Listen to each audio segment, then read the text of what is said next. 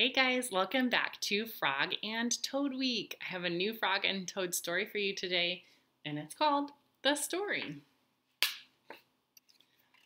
One day in summer, Frog was not feeling well. Toad said, "Frog, you are looking quite green." "But I always look green," said Frog. "I am a frog." "Today you look very green even for a frog," said Toad. "Get into my bed and rest." Toad made Frog a cup of hot tea. Frog drank the tea and then he said, "Tell me a story while I am resting." "All right," said Toad. "Let me think of a story to tell you." Toad thought and thought, but he could not think of a story to tell Frog.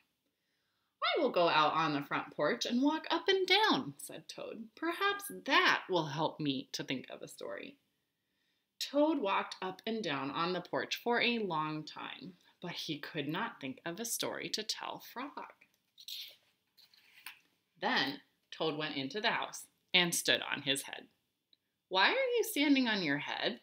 asked Frog. "I hope that if I stand on my head, it will help me to think of a story," said Toad. Toad stood on his head for a long time, but he could not think of a story to tell Frog. Then Toad poured a glass of water over his head. "Why are you pouring water over your head?" asked Frog. "I hope that if I pour water over my head, it will help me to think of a story," said Toad.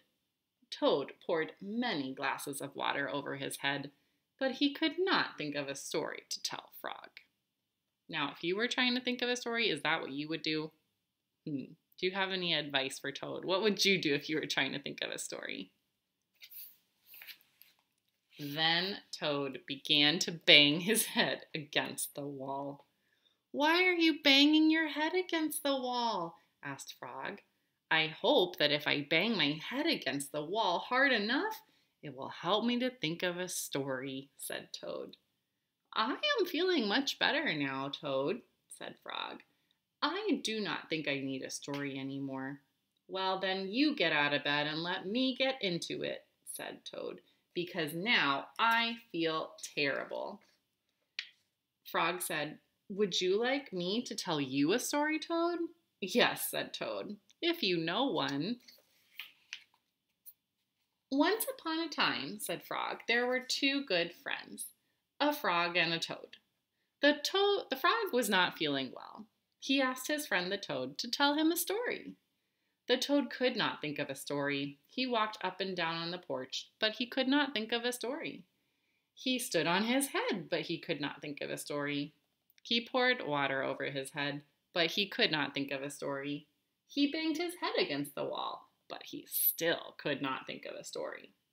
Then the toad did not feel so well, and the frog was feeling better. So the toad went to bed, and the frog got up and told him a story. The end. "How was that, Toad?" said Frog. But Toad did not answer. He had fallen asleep. I hope you enjoyed this silly story, and maybe you can think of your own story to tell someone in your family too. I just hope you don't have to stand on your head and pour water on yourself to do it.